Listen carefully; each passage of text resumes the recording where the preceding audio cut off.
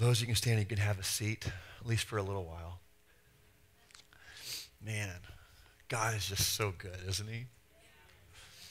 Oh, can you remember when you didn't know him? Me too. It's been a while, but I can remember what that was like, just not knowing the Lord and being in an environment such as we're in tonight and looking at people and going, you guys are weird. You know? I mean, what kind of cult did I walk into tonight, you know? And if that's you tonight, oh, I get it. I know, I understand. But I assure you, what you're experiencing tonight in this room is as real as it gets. It's his presence, man. And you know, we're not going to sign you up for some membership and take your social security number and your bank routing number and move you into some convent on an island or something and make you sign something in blood. You know, you've just walked into a place where people just love God. You know, just love God and people that came to an end of themselves and said, I can't make me happy. I can't fix me. I give up. I'm done, you know. And I came to the end, and Jesus was sitting there, and he was waiting for me, just like he sat in the dirt for the woman at the well, and he waited for her. You know, he was waiting for me. Why would the God of all creation wait in dirt for me? That stuff that he made me out of, why would he sit in it and wait for me? Because God is love, you know. Men, I tell you what, I've had so much fun this weekend. How about you guys? Yeah. If the Lord touched you, men, and he's changing your life this weekend, I want you to say Jesus with me. Jesus! Oh, man. I heard the movie 300 in that. It was good. Spiritual Leonidas is in the room. Oh, yes, beautiful. Oh, man, it was so great. Ladies, thank you so much for praying this weekend for the men that took the time and sacrificed their schedule to say, hey, we're putting aside our agenda, our recreation time to press in spiritual matters and seek the Lord. Men, God bless you for doing that. I want you to know you're investing in eternal matters. And women, you were praying for your husbands. You were praying for your brothers, your fathers, your children, and you were just saying, Lord, and you know, and God heard your prayers. We had a testimony time at the end of the conference this afternoon and just opened up the room for guys to share what the Lord was doing in their lives. And it was quite overwhelming, was it not? I mean, just listening to the things that were going on. I mean, we knew God's glory was touching people, but the stuff that we were hearing was like, oh my gosh, wow, I didn't know that happened, And men were getting revelation that they didn't even know they had that issue going on, and boom, the Lord just read their mail. Don't you love it when God reads your mail? Here comes Jesus, the postman. Caught. You know? And that's what it's like. I mean, what we like to do when someone gives a teaching or a sermon and it's just about us, they go, someone told him that about me. Who does he think he is? You know? No, that's postman Jesus. He's come ringing and he's talking to you, you know? I love it when he does that. He's just so personal, isn't he? He's so personal. And when we listen to him, it just, man, everything changes. And for many brothers this weekend, things changed. It just changed. I mean, God just said, hey, I'm taking you, we're switching chapters here. That chapter, you've been in that chapter way too long. Time to turn the page, you know. And the Lord was doing that. And what we want to do is we want to dive into some prayer tonight. Can we pray too much in the house of the Lord? I mean, when the presence of the Lord gets that thick, I don't know about you, but I just don't want to stop, you know? And so we got the elements here, and the cup and the bread. That's my favorite part of Christianity and corporate gatherings is just, man, going to the table of the Lord. And that's why, I don't know if you know, but we have it here all the time because you never know when the Holy Spirit's going to move someone during worship and just say, man, I'm forgetting about the finished work, and I'm finding myself getting back on that whole roller coaster ride of law. I'm not down with that. I'm getting off. I'm getting back on the grace train and thanking God for he paid the price. Yes, Lord.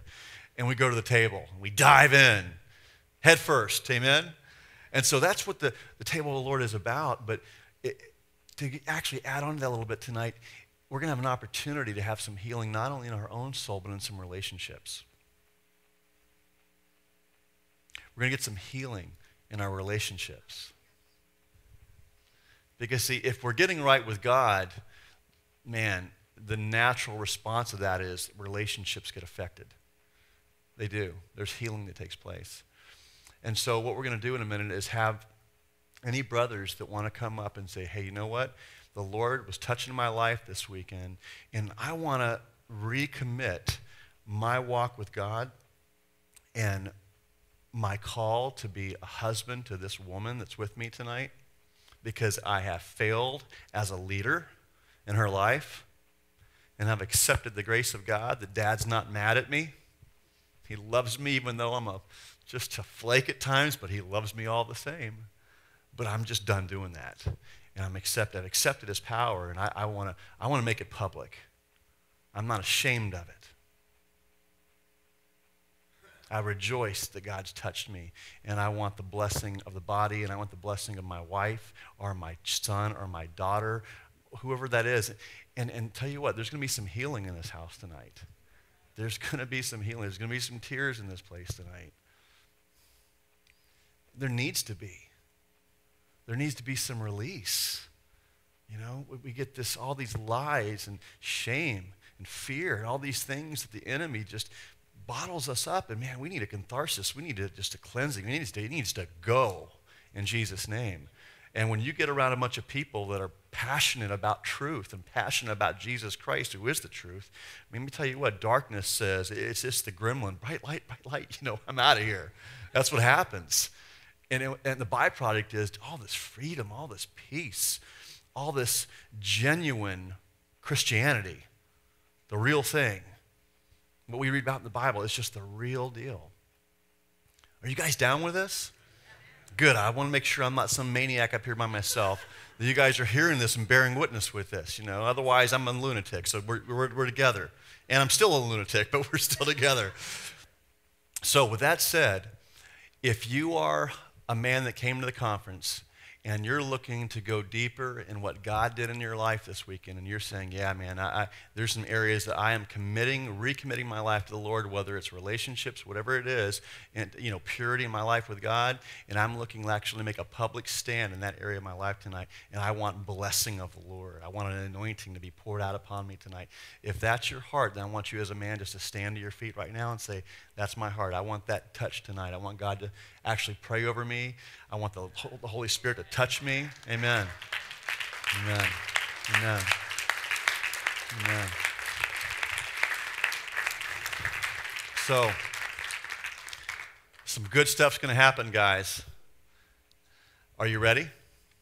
Are you sure you're ready? All right. Come on up here on the stage. Come on up here. I want you to face the body of Christ. Come on up. That's all right. You're not going to like fall down dead or something. Come on up here. It's all right. All right. All right. Where's Pastor Ty? There he is. Come on up here, brother. Man.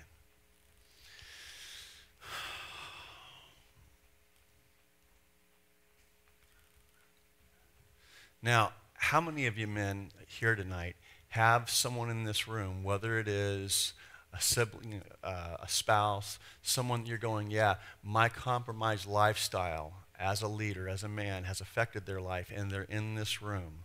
I want you to raise your hand if that's the case. Okay. Okay. Now, if you're pretty sure that hand was connected to you, I want you to raise your hand right where you're at. Okay. All right. Those of you who raised your hand, come on here and stand right out front. Come on. I saw you, Lindsay. Don't hesitate. Come on. Huh?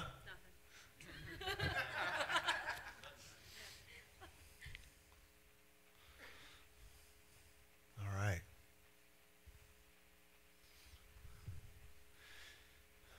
Well, guys, what we're going to do, because this is God's house. We don't have an agenda. There's no, day timer, schedule or clock we're watching here. We're just here to see what God wants to do in our life. So we're not going to go person by person. and just say, hey, you've got to share something. But what I'm going to do is make an opportunity for you to share anything that's on your heart. To say, hey, you know what? I want to look in my spouse's eyes right now, and I want to say, you know what? I'm asking forgiveness for this. Forgive me. I'm committing this to you because God has done this in me. You know what I mean? Just basically establishing this covenant, because this is a sacred time. I mean, the Holy Spirit, the angels of God, man, they are all over this right now.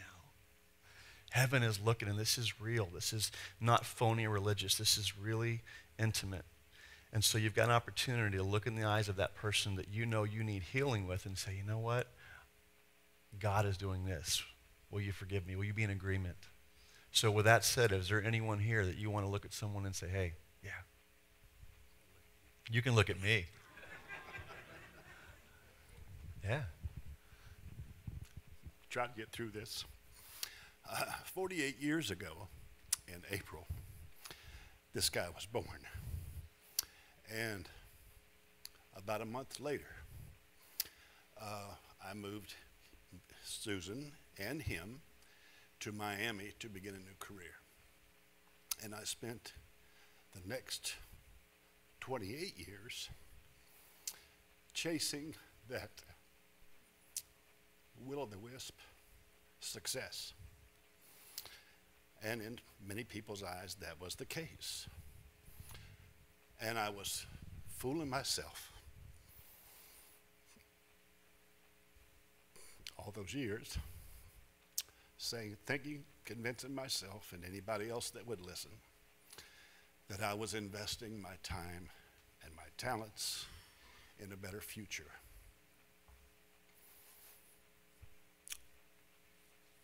And my kids grew up pretty much without me.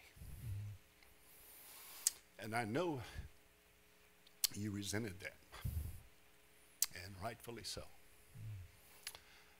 20 years ago, I found myself on the floor of my office with a 9mm pistol stuck in the back of my head, fully convinced that I was going to be face to face with Jesus just any second.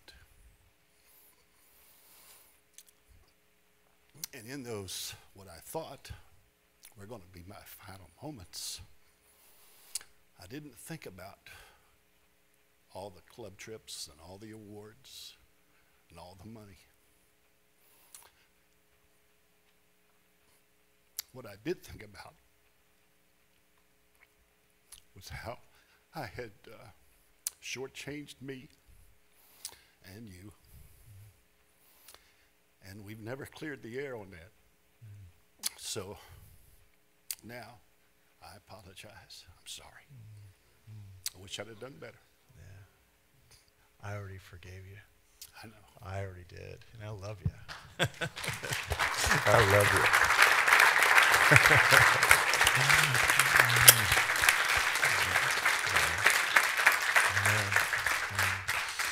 What an awesome dad. You know, he was my best man at my wedding. You know, he's the man, so. Okay. I'll keep it short.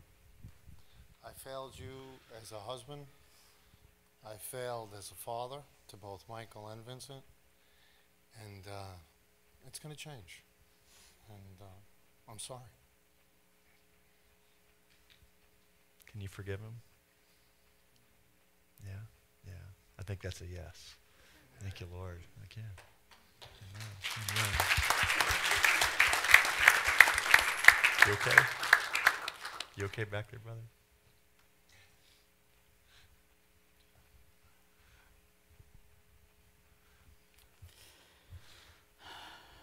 To my family, Lindsay, Vinny, to my wife, my daughter that's not here. I was present, but I wasn't there.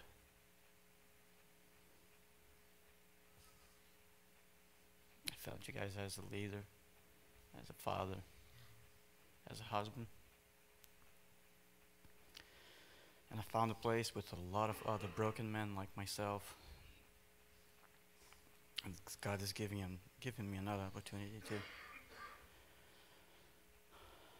do it right. So please forgive me. I need you. I need to restart within myself, in my house, to be the leader that God put me to be. To be your leader, honey. To be your leader. Your leader, Vinny, to be an example. As a man of God, as a disciple. It's a new beginning. Amen. Amen. Amen. Amen.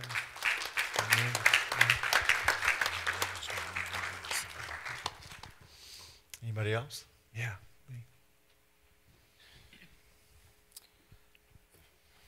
For 17 months since your mom died, I have not showed you the love that Jesus shows us. Just apologize. I need to show you the love that God shows all of us. Amen. Amen. Matthew, receive that, buddy? Yeah. Amen. Amen. Christian. To my mom and dad.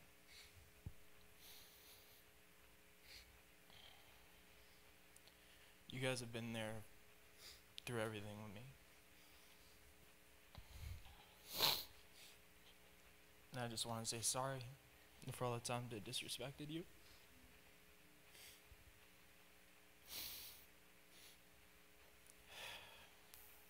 You guys were there through everything. And when it came to football, when it came to grades, you guys were always on me, and I just want to say I'm sorry for disrespecting you. And to my brother, there's no reason why two brothers should go 6 months without talking to each other.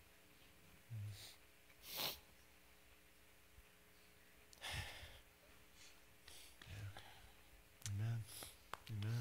Amen. Anybody else? Amen. To my wife Shannon and my daughter Sophia and my stepson Josh, who's not here. Shannon, I haven't always been the man I've wanted to be. I've learned through the brotherhood of my friends here today that I can be a much better father and a much better stepfather and a husband to you. I'm sorry for the past 3 years that I followed a career overseas to provide for my family and put finances ahead of our marriage. I look more clearly as that is more important with my priorities. I struggled with being a provider as well as a husband. For that, I'm sorry. I love you very much. And from this day forward, I will walk with God. Hallelujah. Amen. Hallelujah. Amen. I think what I want to say to you, Julie, is thank you.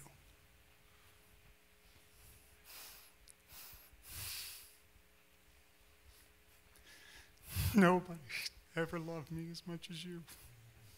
No doubt. Thank you.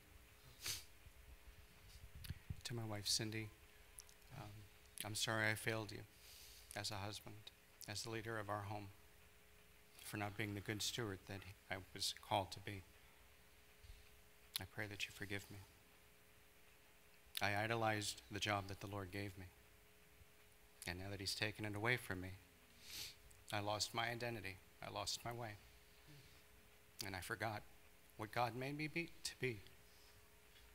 Forgive me. To my son Ethan, my second born. Forgive me, son, I'm sorry.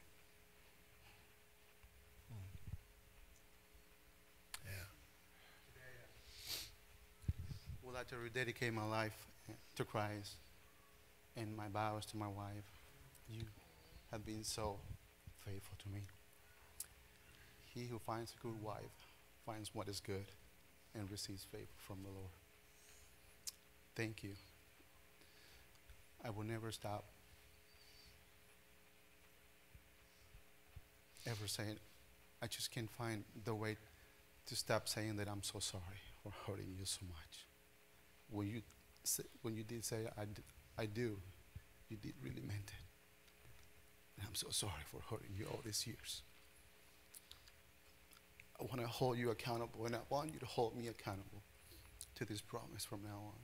Amen. Ask me, would you forgive me again for hurting you so much? I want to make that public today. Amen.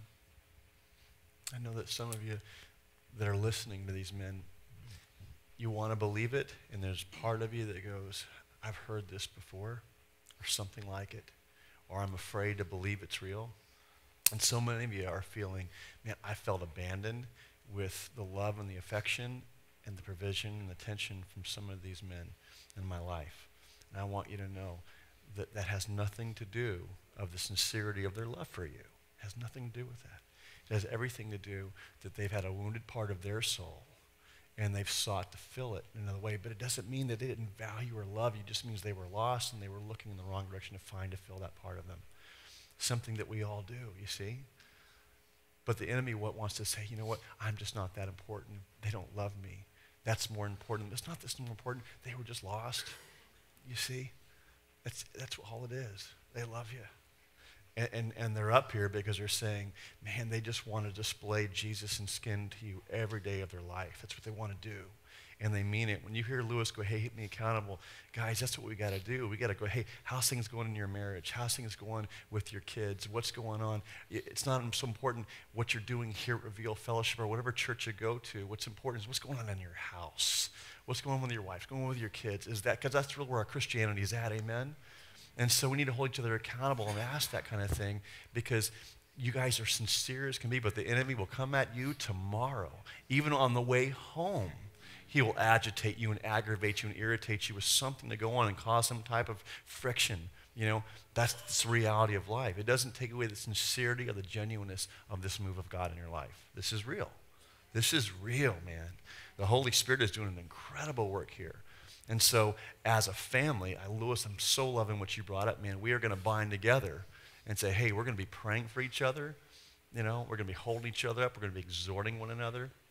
What we're going to do, guys, is enter in a time of worship, and I'm going to ask you to spend some time with your family. In other words, go to the Lord's table, get the elements, go off into a corner room, sit in some chairs together, and men, I want you to lead your family in communion. I want you to say, Jesus said, this cup is my blood, the new covenant for you. Drink in remembrance of me. This bread, I want you to take that to your family, to your wife, to your kids. This is my body broken for you. Eat this in remembrance of me.